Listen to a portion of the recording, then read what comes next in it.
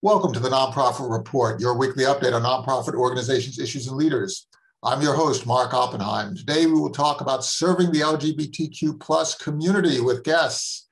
David Heitstuman, CEO of the Sacramento LGBT Community Center. Nate Rhoton, Executive Director of 1 in 10 in Phoenix.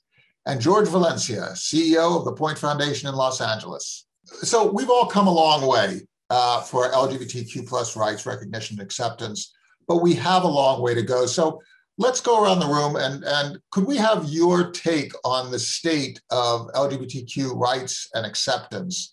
Let's start with you, David.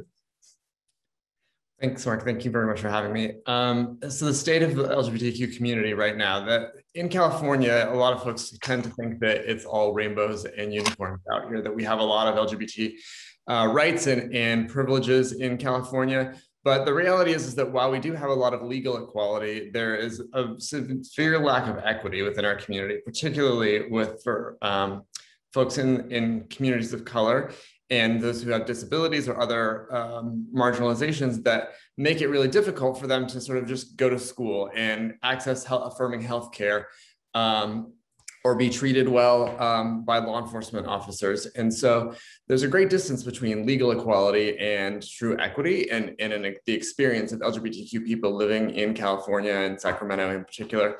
And so we have quite a bit of distance to close there. It's such a great point, this whole idea of stacked inequality, that inequality stacks on inequality, disparity stacks on disparity. Nate, how do you see this from where you sit in Phoenix? You know, you've got a really interesting state in which the center of gravity is in Maricopa County, so Phoenix, Scottsdale, Tucson, and you have this incredible concentration, but you also have different cultures throughout Arizona. How do you see the state of affairs in Arizona and in Maricopa County? Mark, it's been a really interesting, I would say 24 months. You have the pandemic in there and it makes it even more interesting. But from a political standpoint, because of Arizona's tremendous growth rates, we have seen fairly, I guess I would call them wild swings in our political persuasions here in the state. So formerly a solidly red state, we've elected more Democrat and progressive leaders to statewide office in the last 12 months than historically in the last 40. And it really underscores some of the changing demographics here. We also have seen a change in the makeup, the quote unquote browning of America is happening here in Arizona, I would say first amongst most states. And what that does for me is it makes me really hopeful for Arizona. We continue to here in our state fight for a ban on conversion therapy, for instance, for minors, which has been made illegal in every state around us, including Utah. So that just gives you an example from an LGBTQ perspective of what we're seeing. And then the thing that's really interesting about our community that I think is very special is the intersectionality, where when we have the murder of George Floyd, when we have attacks on other demographics, that for us at 1 in 10, being an LGBTQ youth serving agency, at first appearance, some may think, why would that impact us? But it does, because every single demographic is a part of our community. So if we don't make it part of our fight and our cause, then we are missing supporting a really significant sector of the youth population that we serve. And George, you're also a youth serving organization. How does this unfold in your neck of the woods over in Los Angeles? Well, we support, and thank you, Mark, again for including me. We support young people across the nation, and we're actually right in the middle of our scholar selections process. Every year, I would say probably for the last 8 to 10 years, we get over 2,000 applications for probably 20 to 25 spots. It's very competitive.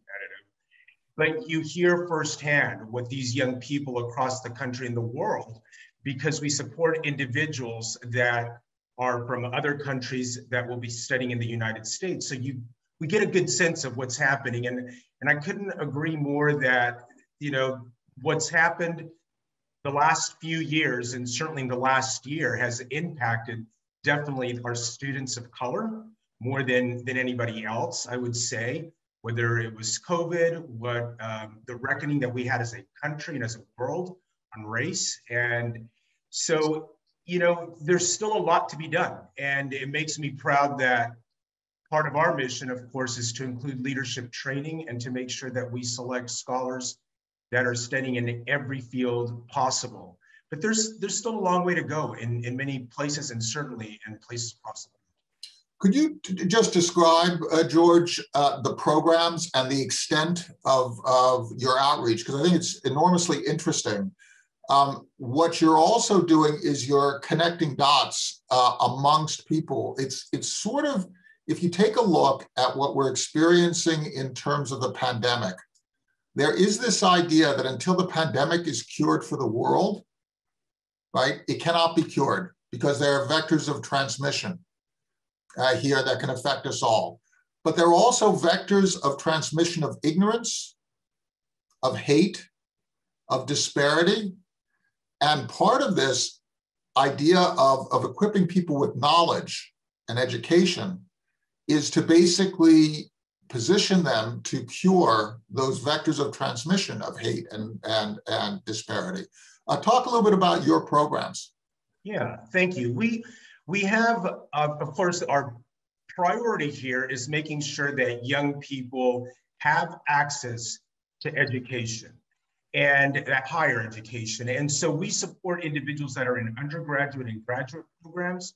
A few years ago, we launched a community college program. We support individuals that are in their final year of community college. Last year, we launched a 2-year community college program. We also give out $1,000 scholarship grants as well, a one-time grant. And earlier this year, we launched, I guess at the end of last year, we started the process and announced a class of our first BIPOC scholarship recipients.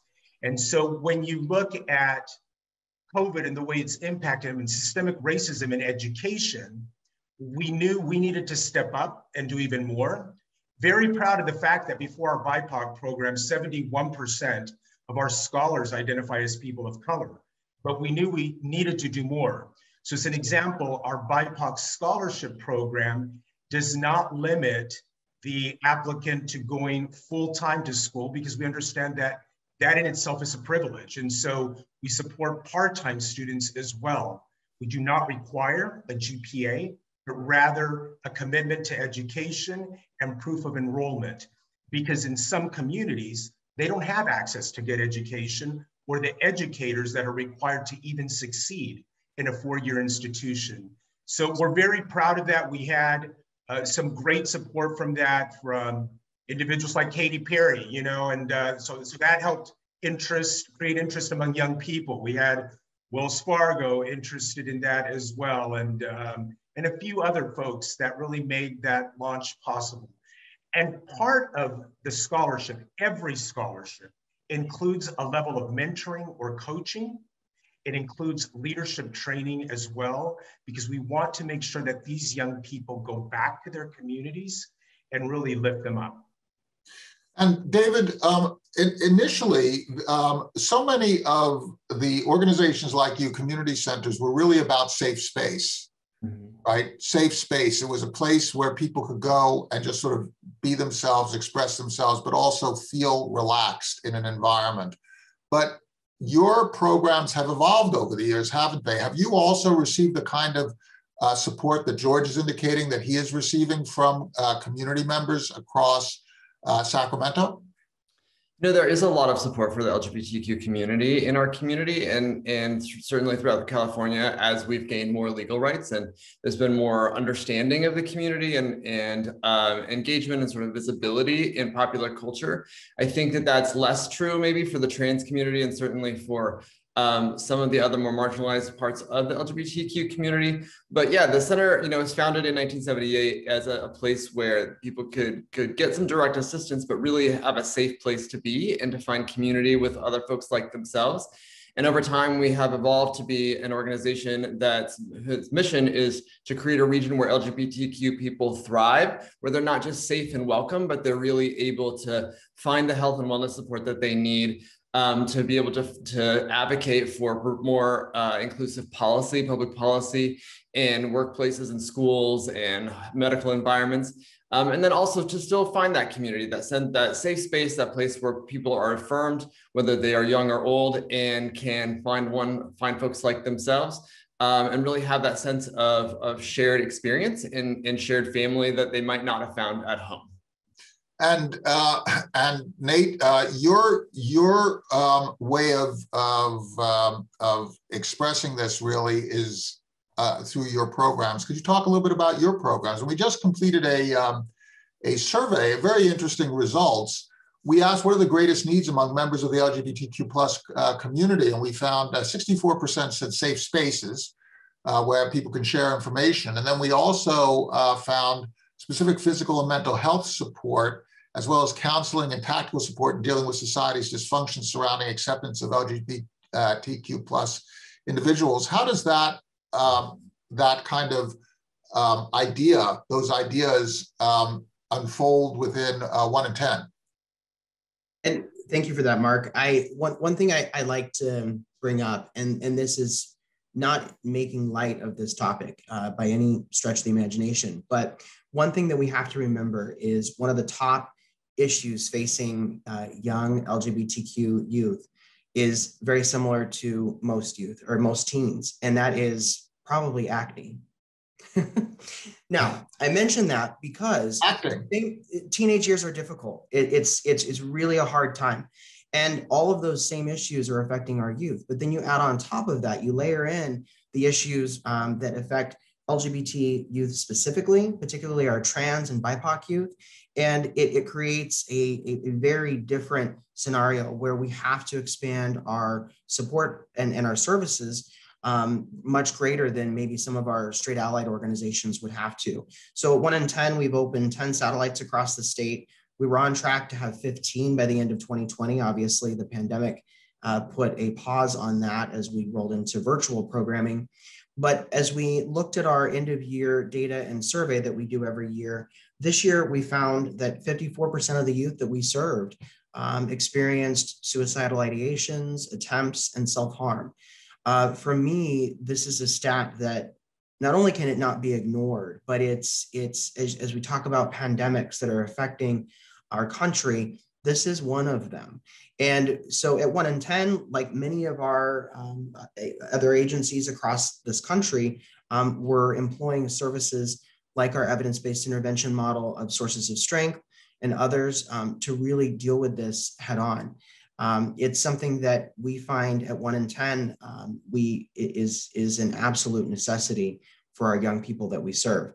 In addition, we have a summer camp that operates usually every summer, serving 300 to 500 unduplicated youth a year, ages 11 to 24.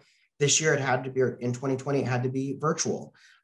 It was still very successful, but you really alter the support and the sense of community that youth are finding with one another when it's in a virtual setting. There's still a lot of magic that happens there, but I'm very excited to get back to in person, where the true magic of 1 in 10 programs is our youth themselves and how they are there to support one another.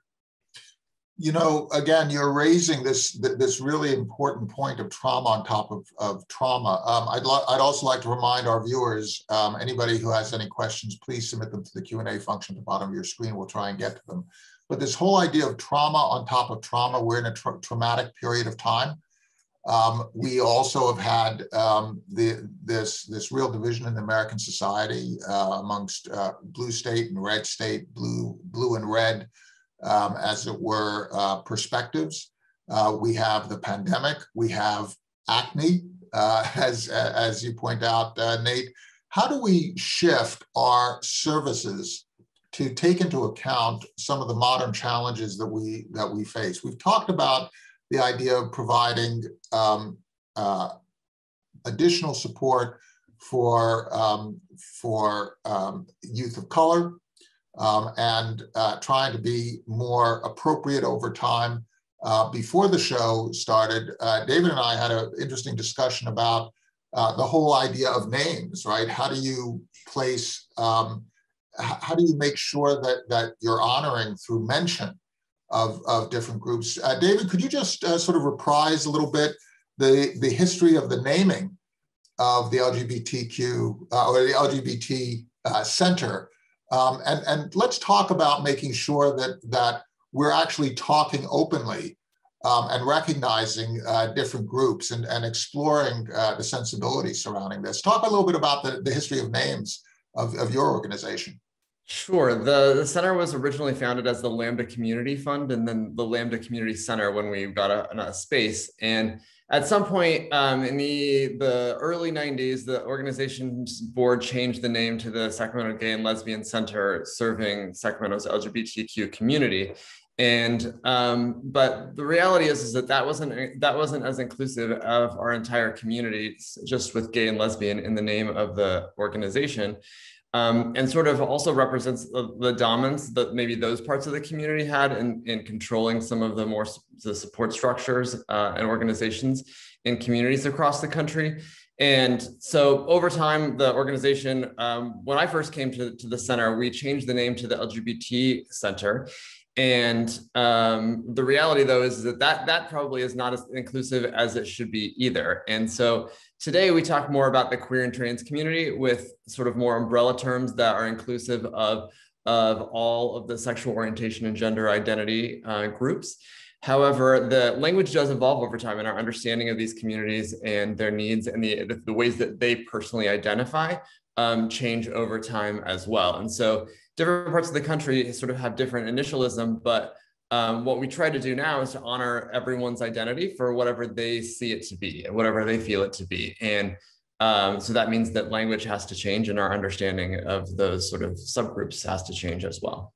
What do you all think is the most important factor in creating acceptance? We just completed a poll in which we asked what factors have the strongest impact on broad public acceptance of LGBTQ plus equality. And the area that got the most votes was individual members of the LGBTQ plus community being publicly and naturally out, open and transparent about who they are, followed by laws enacted. Nate, how do you see that idea of just being the day when everybody can just be? What do you see as the major driver here? One of the top questions that I get from people outside of our immediate community is, what is this, quote unquote fad with new pronouns, and what's the importance of that, and why is this happening now? And my response to that, and I think those working in this space would agree, is this is not new.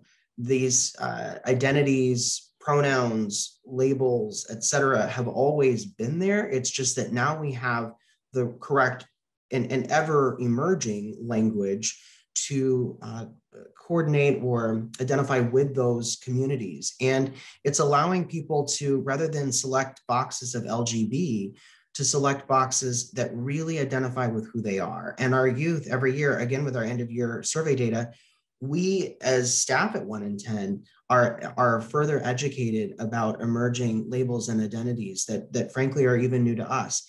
And rather than focus on how many there are or the reason that they are emerging now, I think it's more important to look at the community that is forming around these various labels and pronouns and how that is supporting these folks in becoming the best person that they can be within that community that truly reflects who they are. And the magic of that is palpable, both in talking to these youth, but also in the data and the reduction in things like self-harm and the increase in self-esteem and belonging, all things that, again, teens battle with, that we as Americans battle with. That if we can help our young people to be the best that they can be and to not feel alone, that's a game changer. George, do you see that there is a generational shift, since you deal so often with young people who I'm sure are informing you about their sensibilities? Do you feel that people are coming up in this society where there is greater acceptance, there is more relaxed discussion within media environments and there's a more diverse set of perspectives that are being shared amongst us. Do you find that the younger people are coming to this whole set of issues with different attitudes? Not at all. I'm kidding. Yes, absolutely. Every year that we get applications, to Nate's point, you know, we're being educated on how people want to be, how they want to be identified, how they identify themselves. And I kid you not, we get together as a board and we go through training every single year to make sure that we're understanding.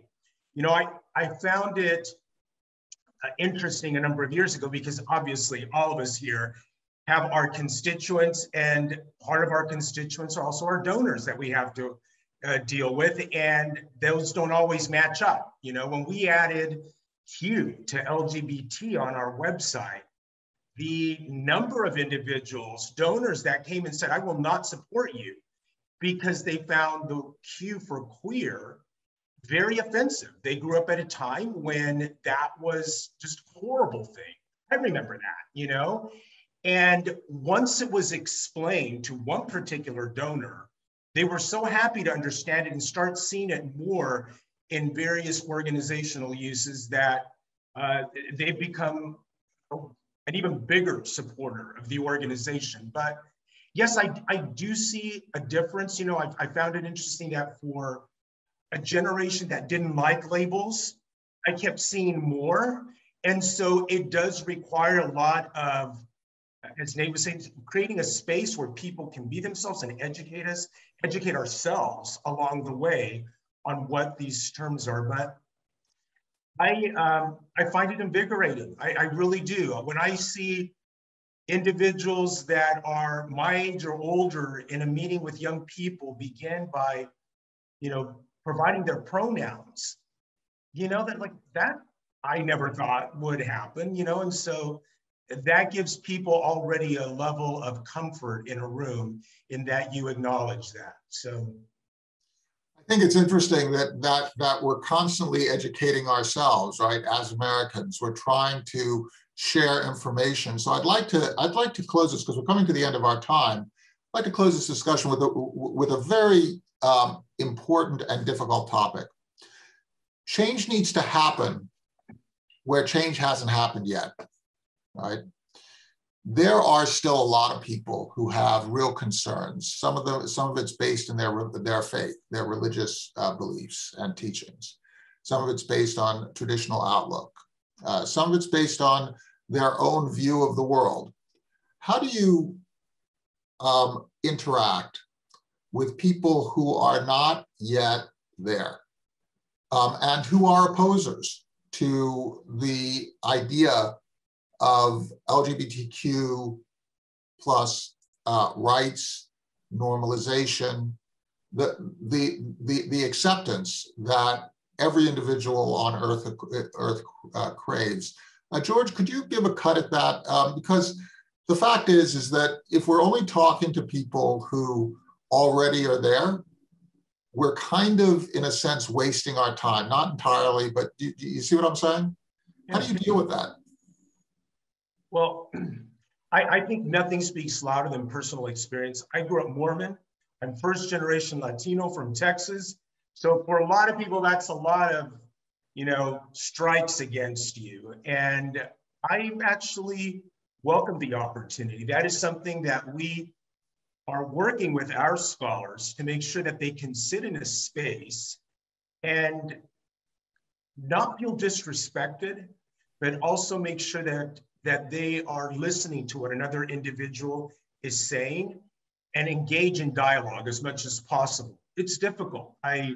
You know, there are some people that will at least sit down and be open to a conversation. And there are times when you just have to walk away and revisit it another time.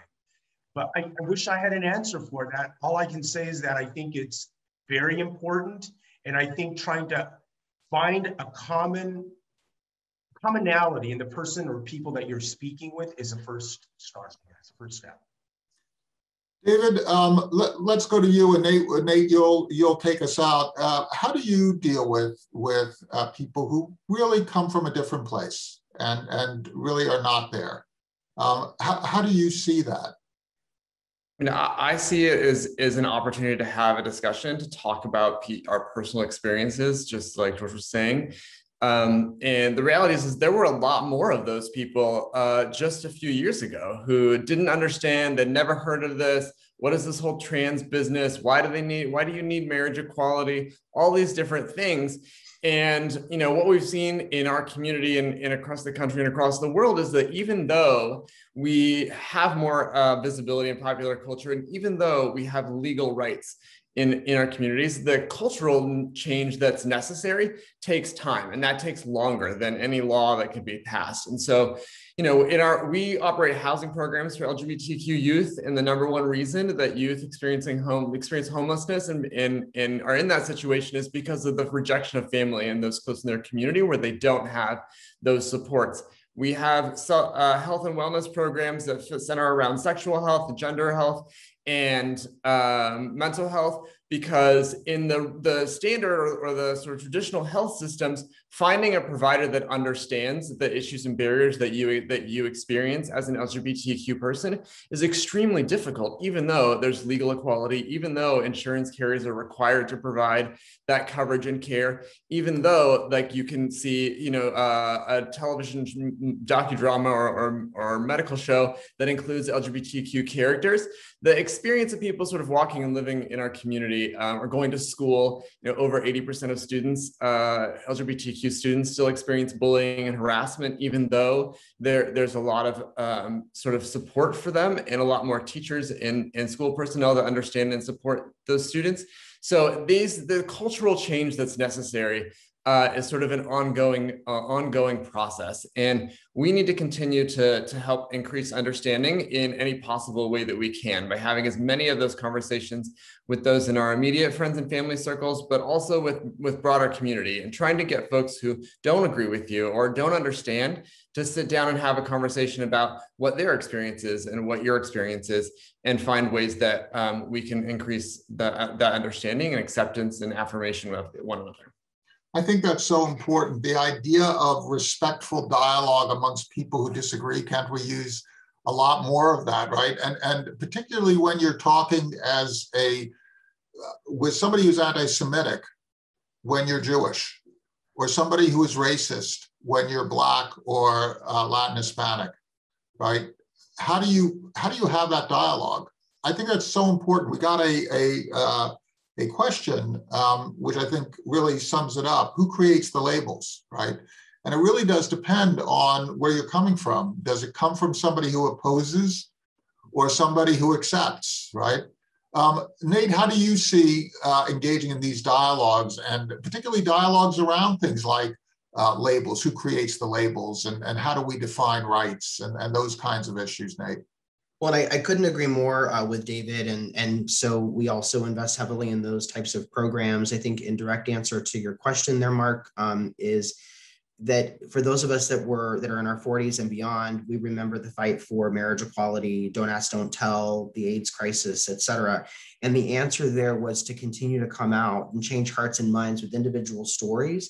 And I know here in Arizona, we've been investing in government relations at 1 in 10 for the last 3 years. And the conversations that we're able to have with some of our even most conservative elected officials have been really heartening to me, because you'll be in a meeting with someone, and George, I too grew up Mormon, and many of our elected officials here in Arizona are Mormon or very religiously affiliated, and connecting with them on those values, and then sharing with them these personal stories, and again connecting from those shared values really does change hearts and minds. And that's how we have to continue to go about this, because the more that Americans can identify that they know someone personally that is trans, that is a close BIPOC friend that they can,